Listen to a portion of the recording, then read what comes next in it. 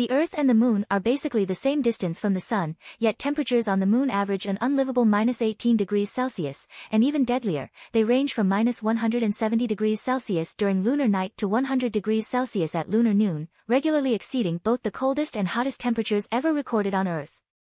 And while the days and nights on the Moon are about 14 times longer than those on Earth, our planet's relatively fast rotation isn't what spares us from those loony temperatures. What protects us is our atmosphere. By day, it serves as a shield, blocking out the most harmful and energetic of the sun's rays and about 1/3 of the less intense visible light.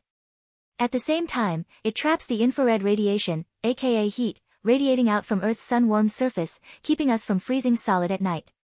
In order for our atmosphere to absorb any kind of radiation, it needs to have some electrically charged particles for passing electromagnetic waves to push around. And most of our atmosphere is made up of gas molecules that don't have an electric charge, they all have a balanced number of positive protons and negative electrons.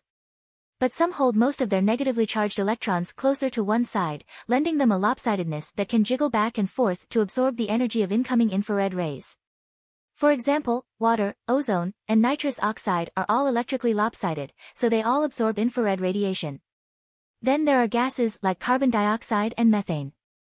On paper, neither molecule looks lopsided, so it doesn't seem like they should be able to absorb any radiating heat. But in reality, gas molecules aren't motionless, they crash into each other billions of times per second, knocking each other in different directions, and also into different modes of rotation and vibration. And it turns out that both carbon dioxide and methane spend most of their time shaking it in electrically lopsided ways, allowing them to absorb infrared rays and help insulate the Earth. Even though many different kinds of molecules can absorb infrared radiation, the vast majority of our atmosphere can't, because it's made of nitrogen and oxygen, which don't get lopsided even when they are vibrating, they're too symmetric. Nevertheless, the lopsided 1% are such good infrared absorbers that they manage to intercept about 90% of Earth's outgoing heat. Each captured ray gets pinged around the atmosphere, and most end up returning to the surface at least once before escaping to space. We don't need to visit the Moon during frigid lunar night to know just how important the game of radiation pinball is for Earth. Ice records from our own coldest climate show that small, natural variations in atmospheric carbon dioxide produce relatively big changes in temperature.